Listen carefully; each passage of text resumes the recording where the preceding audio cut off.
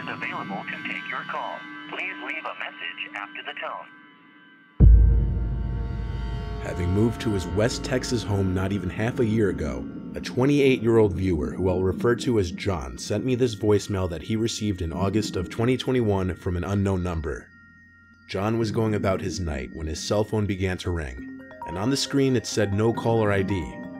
This is rather unusual, as for anybody to come up on someone's phone as no caller ID means they went out of their way to intentionally hide their number.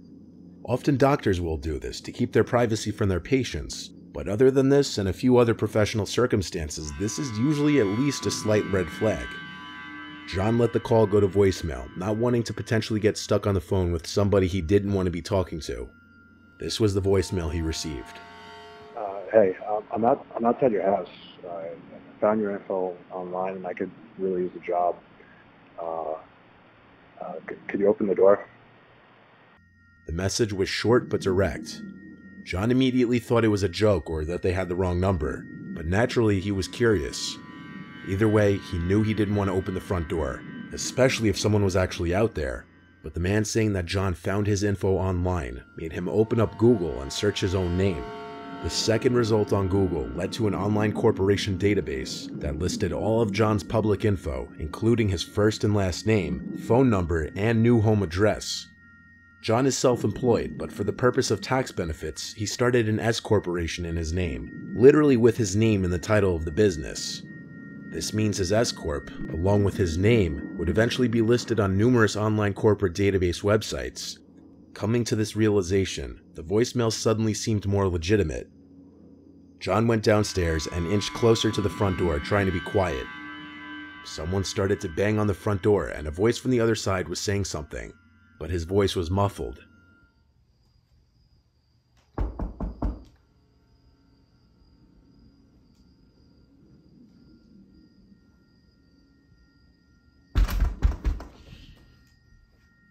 John ignored the knocking until it stopped, but seconds later his phone vibrated again as he received a call, again with a no caller ID message. He ignored it again, incredibly scared. Another voicemail was left. This time there was no talking in it though.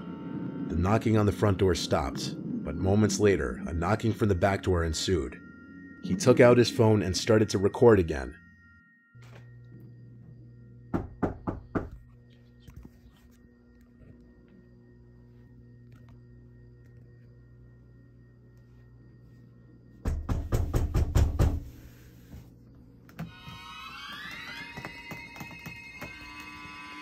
As he turned on the lights, revealing the silhouette on the other side, the situation became even more real for John. The guy called one more time, and Joe picked up, saying, "I have a gun, and I already called the police." The man on the other end claimed he was just looking for work, and he apologized and hung up. Then the knocking ceased. John contacted the websites displaying his personal information the next day, but they refused to remove the info. So he went through the process of changing his business name to no longer include his actual name. It's very unlikely anybody who's knocking on both your front and back door late at night and calling your number anonymously is there just looking for a job. If John opened the door, this probably would have had a much different outcome. This was the voicemail received by the girlfriend of viewer Alex Azeri. Alex's girlfriend reached out to him right after hearing it for the first time to get his opinion on it, since his name could slightly be heard in there, to which all he could offer was equal confusion and concern. He assumed it was one of his friends pranking him at first, but after reaching out to all of his friends, they all claimed it wasn't them, and each of them thought it was equally creepy.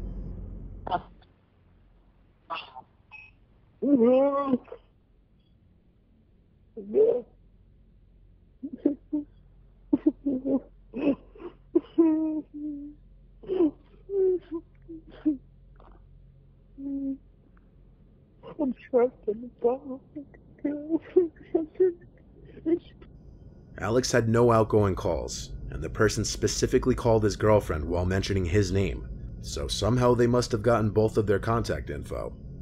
Alex and his girlfriend live in different states, and very few people in his life have her number. The voicemail itself is very hard to understand. In the beginning it sounds like there may be a second person in the background, but it's all very muffled. You can, however, clearly hear that someone is crying into the phone.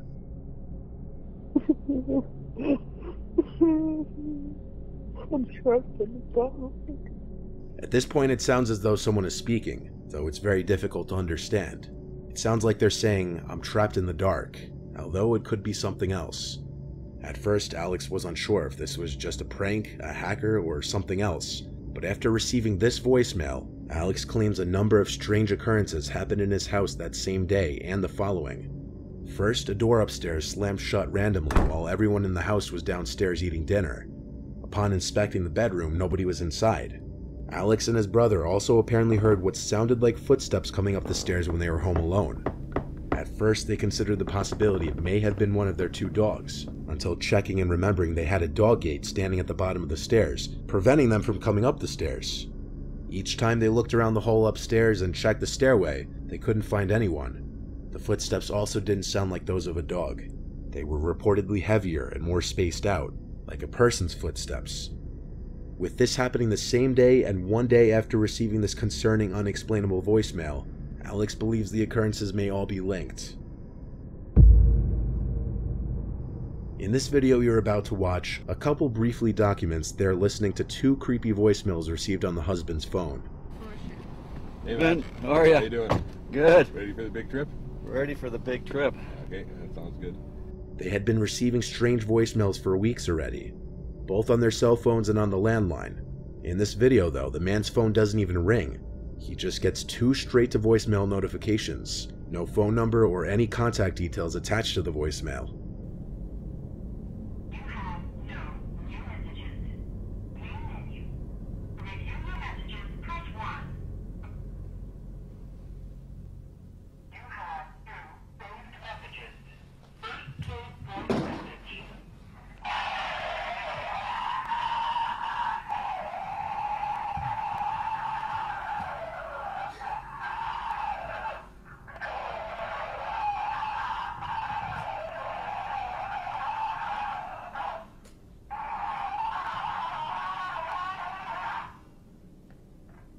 Message will be saved for 5 days. Next message.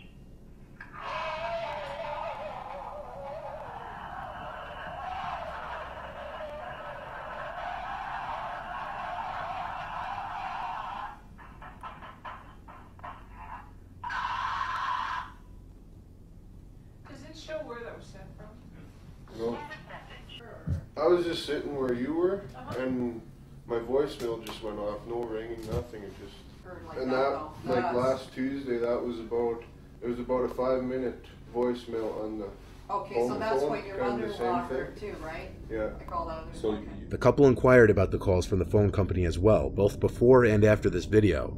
However, they did not have any records of the audio message being received. The couple described the voicemails as sounding like somebody was being tortured, or some kind of creature was screaming into the phone. The couple would also hear strange sounds in the house at night for a week, such as cabinets closing from the kitchen. They believed that what they were dealing with was supernatural. In February of 2021, 30-year-old Martha Ramirez woke up on a Saturday morning with a notification on her iPhone that said voicemail from an unknown number. Upon listening to it, this is what she heard. Martha. Martha. Martha. Martha. The voice you just heard in the voicemail was of Martha's father. This caused her a great deal of confusion and horror. But why? Why was this even remotely concerning? Well, Martha lost her dad to cancer in 2019. At the time this voicemail was left, he had been dead for almost 2 years. She listened to the voicemail over and over, trying to think of any other possible person it could be. But she knew her dad's voice. She knew the way her dad's voice sounded saying her name. She tried to think back to if her dad had ever left a voicemail simply repeating her name multiple times, but she couldn't remember a single instance. Even if she could, that wouldn't explain randomly receiving a voicemail of her father's voice years later. She called her service provider, but they were not able to trace anonymous calls. She asked her entire family if any of them were playing a messed up joke, but when she sent all of them the voicemail, they were all equally disturbed. She claims she was never a religious person at all, nor is she a believer in the supernatural, but she also doesn't believe this was the work of anybody she knew, or any kind of glitch. She says she actually believes this was her dad's voice contacting her, and it terrifies her deeply. This last voicemail was posted to Reddit 3 years ago. Part of the Reddit post read, "To make a long story short, my significant other got a new phone. For the first time, she has visual voicemail. A family member left her a voicemail today, and when checking it, discovered she had several missed voicemails. She started going through the voicemails. Typical stuff, family, bill collectors, but one voicemail dated Friday, June 9th, 2017 at 4:38 p.m. was from a number we do not know.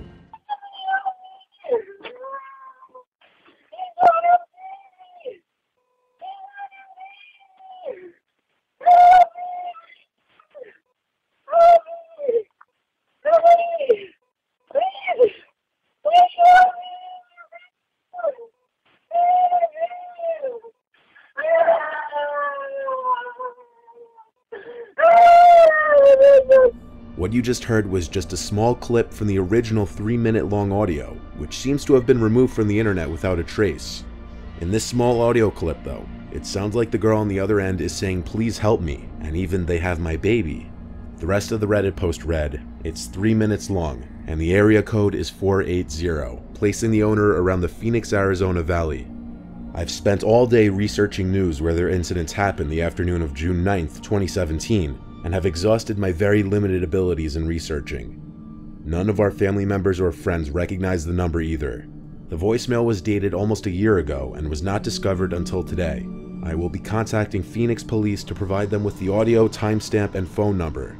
I *67 the number, it went straight to voicemail. Significant other has had the same phone number for 10 years. Based on a lot of the original replies to the thread, the original audio was so horrific that many couldn't even get through it all. Still, some people believe it to be a hoax. Either way, this voicemail and whoever was behind it still remain a mystery.